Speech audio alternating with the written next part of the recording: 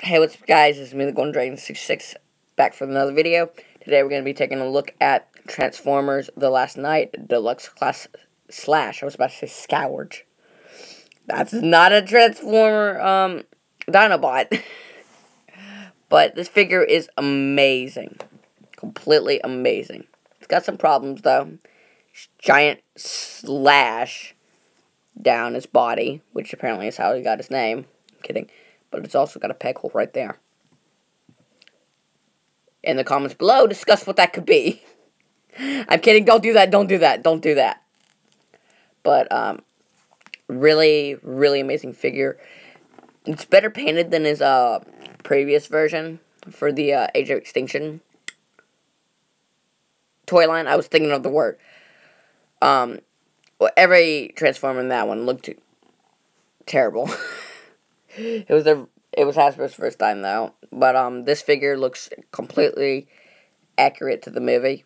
I'm kidding, he's not in the movie, just like the other one. Which makes me mad.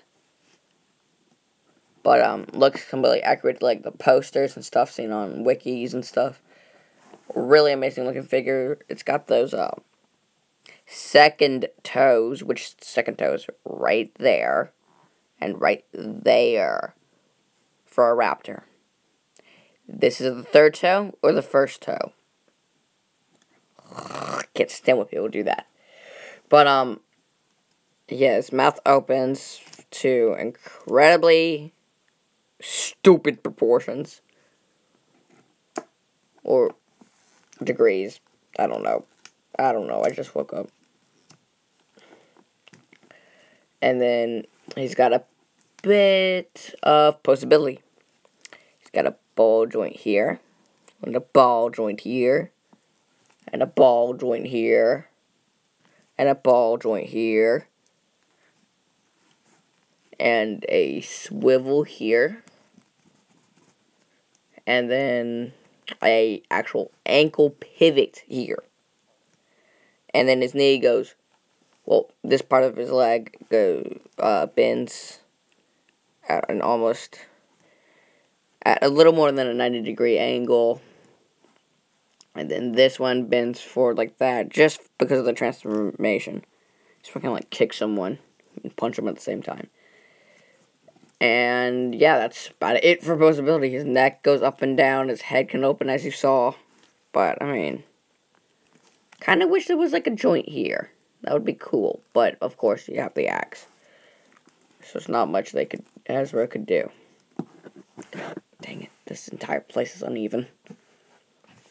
Try to fix that. Yeah, that's a little bit better. But let's get into the transformation.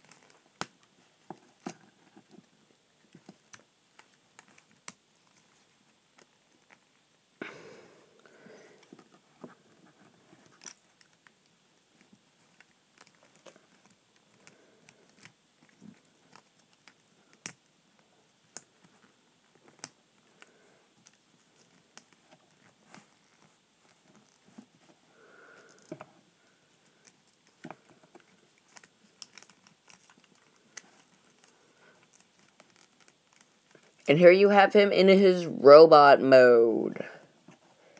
Now, his robot mode is quite smaller than his raptor mode. And then you have these little axes left over that you can just go and just peg them into, like, these 2mm wide holes. But, yes. Pretty good figure. I mean, he's got the same posability here. Knee joint, swivel here, and then ball joint, and then ball joint, and swivel, and then knee bend,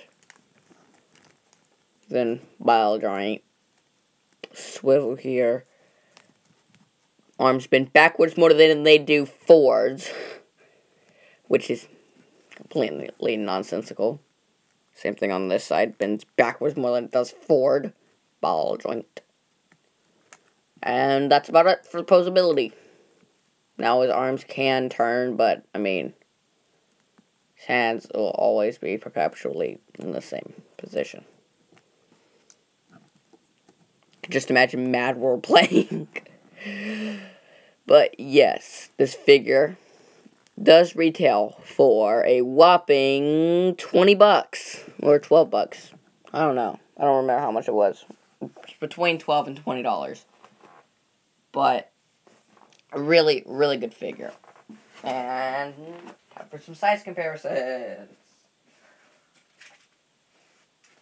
Okay, get all the Transformers I actually currently have. Here's him next to biggest figure I have.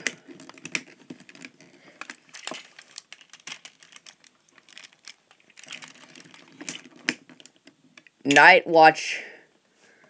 Oh god, he got knocked over. Night Watch Optimus Prime with Megatron arm. And then next to a Titans Return figure. This is Hardhead. Pose that guy. And then Slash there. Almost the same size, has a tiny bit larger. And another Titans figure. Just to show what everyone wants to see. Gotta transform. Scourge. But yes, get these two.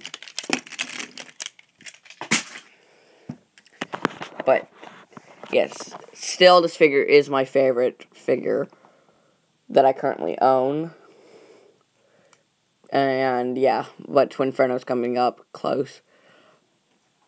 And then, like, through all the gripes and stuff I have about it, with this not pegging into this hole here, and it being small, it's still a really good figure, and you can still see that peg hole right there. Or stand hole, or whatever. And then these are shoulders. But, yes. I hope you guys enjoyed this video. And I will talk to you in the next one. Peace, Dragonets. Stay awesome.